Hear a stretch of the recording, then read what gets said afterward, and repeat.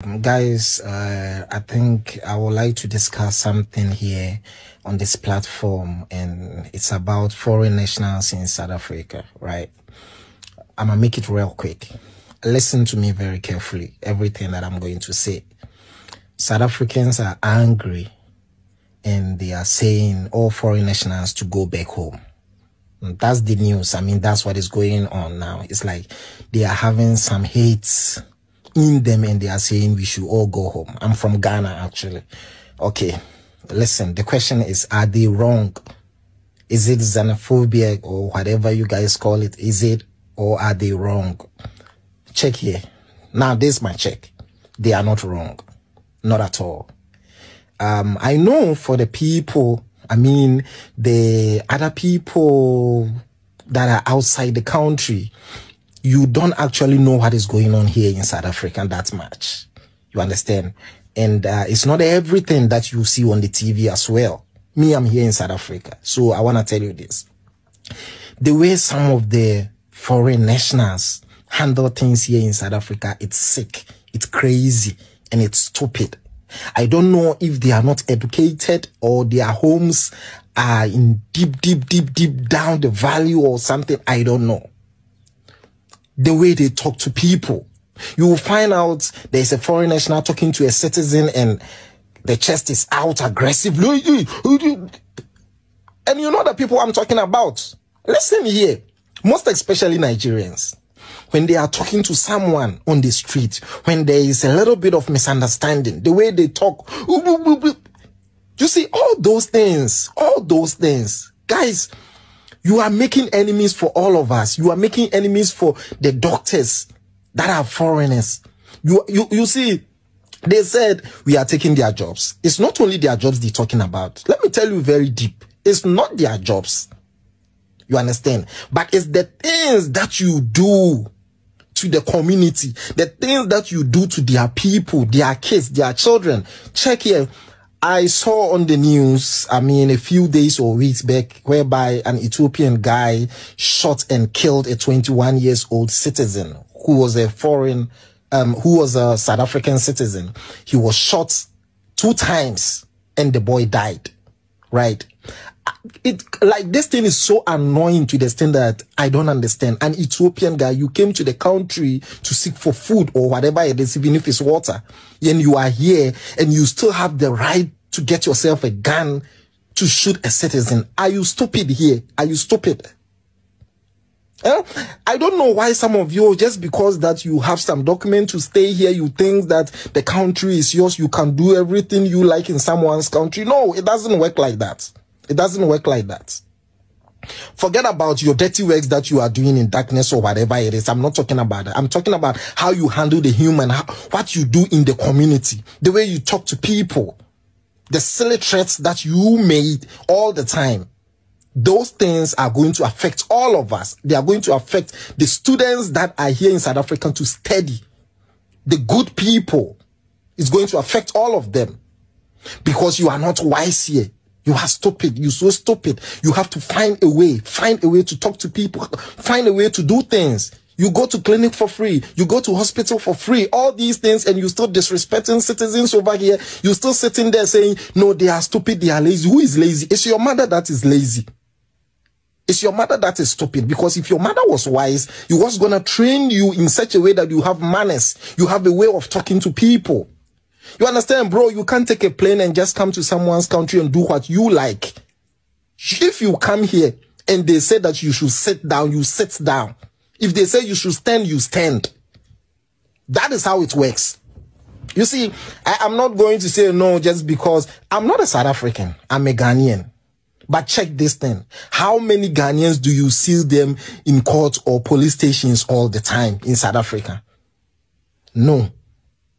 You understand? Sometimes, you know, there was a time whereby there were these South African citizens taking a bread in a truck delivering, right? And they got robbed by Zimbabweans. That was what the cop told us all. I mean, they got robbed and they were shot dead. They were like, I think 3 people in the truck being shot and died somewhere in Cape Town or whatever it is. Bro, you see, this thing is annoying. Even you in your country, if I come to your country and I'm doing silly things there to fellow people, you won't like it. Me especially, if I'm in Ghana and you come to Ghana to work, I don't have a problem with you.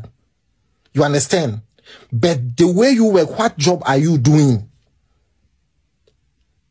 And how do you talk to people on the streets? How do you amend with the community, the people in the community? How do you do things there? That is the point. Now they said we should go home. We all have to go. They are tired. They are sick and tired of us. They are sick and tired. And you know what? Someone said, no, they hate us. How did they hate us? It was us, we, the black people, the black foreign nations. We are the reason why they are like this now. We are the reason why they are not happy. We are the reason why they are angry. We are the reason why they said we should go back. Why? Because of our stupidity, our way of handling things, our way of talking. And excuse me, it's not everyone that do the wrong and the bad things in South Africa. It's not every foreign nationals. But the thing is, they don't differentiate. They don't know the difference. They don't even know where you're from. So how are they going to be able to know this one is Malarian, this one is Ghanaian, this one is... No. That is the reason why if you come to someone's country, you have to do good.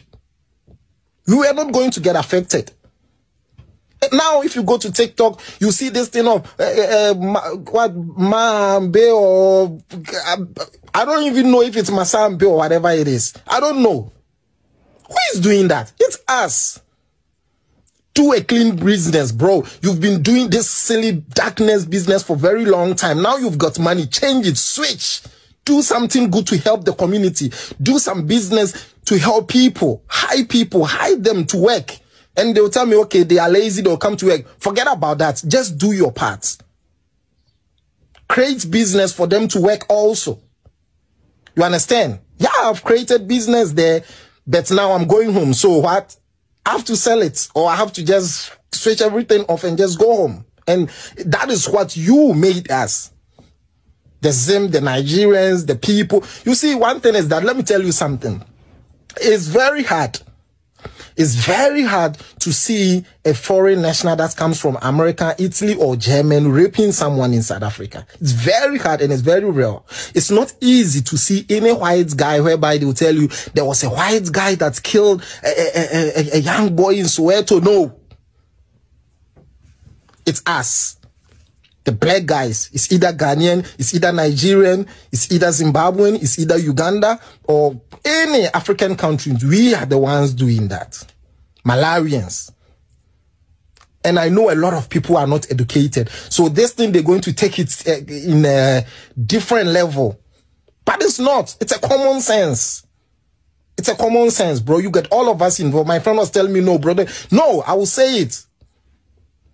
Can act stupid. You see, there was this guy that was fighting me the other day, a Nigerian guy, and the things that he was saying, bro, it was so annoying that, how can you call me a criminal? Me, I'm doing a salon business. I'm cutting a hair. And I think he mistakenly over-insulted me, saying, no, I'm a criminal. And I was just looking at him and I was laughing, saying, you, bro, you from Nigeria, you telling me I'm a criminal. But look at where you are standing now. You understand? This guy called me to come and cut like 10 kids. Ne? Then when I finished cutting those 10 kids, he's supposed to pay me that money of the haircut right there by the kids' home. But he told me to come to a joint for the money.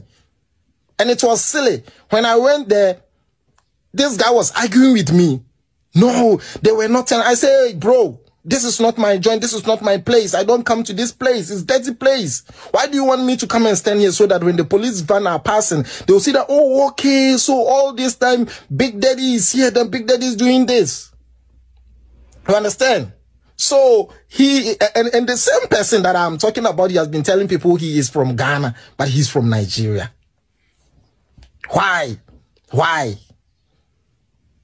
You see, they are all sellouts, bro. They are all sellouts. They're the reasons why people don't like us. They are the reasons why South Africans are tired of us, because the things that they do in the country, bro, it's hurting. It's hurting. Even you, if you were a South African citizen and you were here and someone is doing that to your sister or your brother, you're going to be angry. You understand? You're going to hate all of them, all of the foreign nationals, because that thing, it's going to be here. I don't know wherever you're from watching this, but check this. In your country, if there are some foreign nationals there that are killing people, that are raping women, you understand? Child trafficking and all those things, what are you going to say?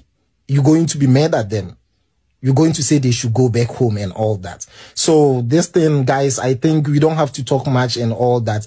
But what I'm trying to say is that it's a stupidity of a black man, because people doesn't think. Because if you think, you will know what I'm talking about. You don't come to someone's country to do as you please. When you come, you follow the rules, you follow the law. You understand? No one is angry here. They are saying this thing nicely. They are tired, and it's true that they are tired, because even me in my country, if I'm there and you come to my country and you're doing these things to my people or my brothers in Ghana, I'm going to be mad. Maybe I will be the one to even lead.